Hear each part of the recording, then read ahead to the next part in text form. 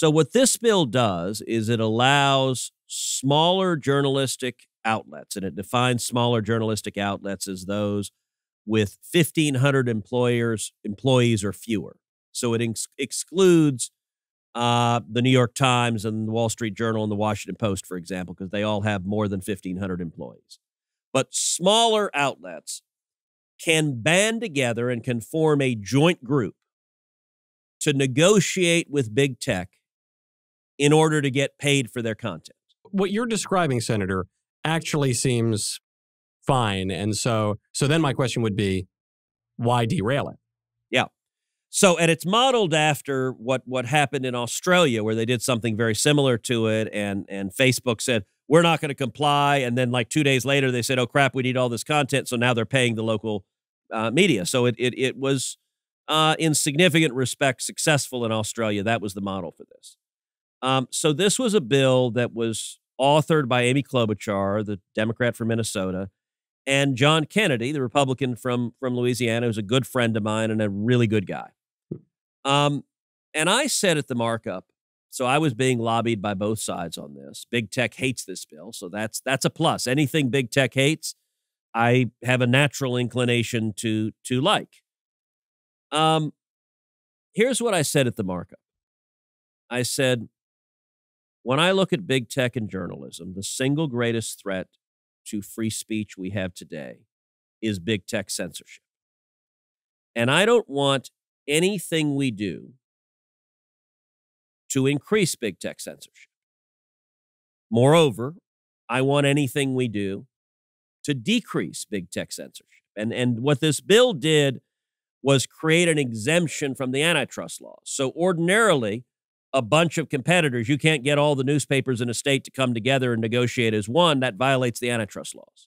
So this bill creates an exemption from the antitrust laws to let them come together and negotiate with big tech. And so I introduced an amendment. I said,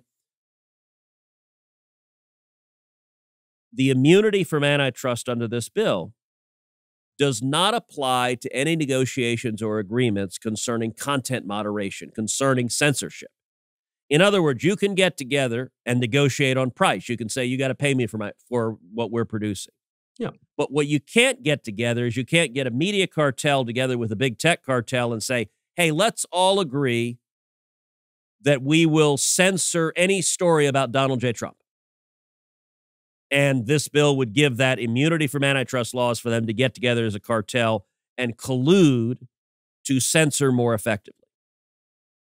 And so it says, hey, if this is about price, they let them negotiate on price, but censorship should not be a topic that is covered by this bill.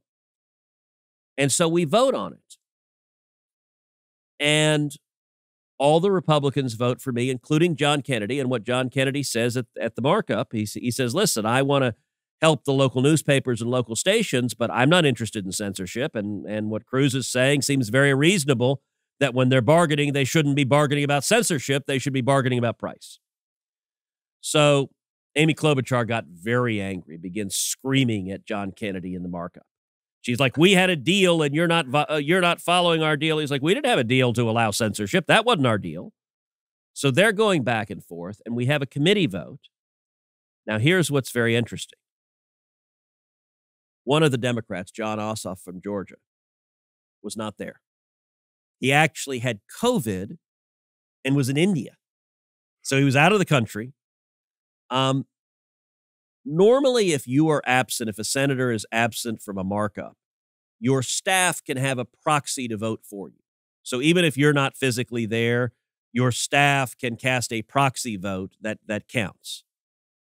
Well, Ossoff was not physically there, and he had not given his staff the proxy to vote. They didn't have a vote from him one way or the other. So we voted on my amendment.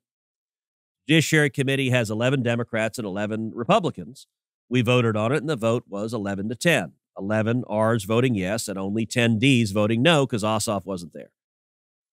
Dick Durbin, the chairman of the committee, his head explodes. Like they're, it is worth watching how these Dems are just fulminating and spewing, and they're losing their minds. And then, Michael, what happened next was truly hysterical.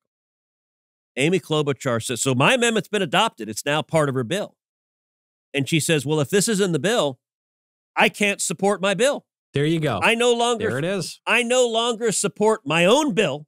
Mm-hmm. And she said, and we're going to pull it down. I made clear, if you adopt my amendment, I'll vote for your bill. And once the amendment was adopted, I would have voted for it.